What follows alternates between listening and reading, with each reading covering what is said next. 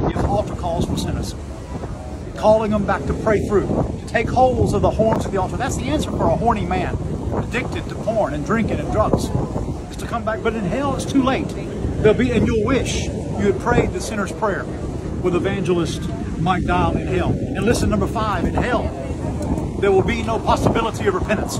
People mock me, say, you shouldn't preach fear God. You shouldn't say repent. You shouldn't call America to repentance. You call every American to repent. No, I'm going to do it. In hell, you're gonna wish you had repented. You're going to wish you would listen to Mike Dial. You're going to say Mike Dial was right.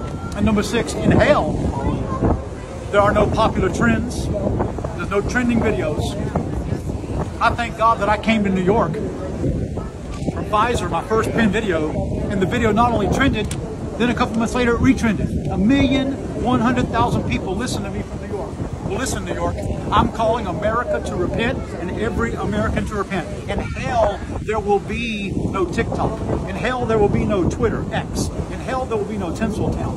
It's all banned in hell, but burning is not banned. And 7th and finally, in hell, there will be no positive thinking, no psychology, no purpose, no positive confession, no politics, and no prosperity. In Ephesus, they cried, great is Diana of the Ephesians. 1/2 of America today is crying, great is Donald of the Americans. Great is Donald of the Americans. He can do no wrong. He says, I'm not guilty. I did nothing wrong. He says it's a hoax. It's a witch hunt. But look, New York is prosecuting him. 91 felony charges. Indictment. 91.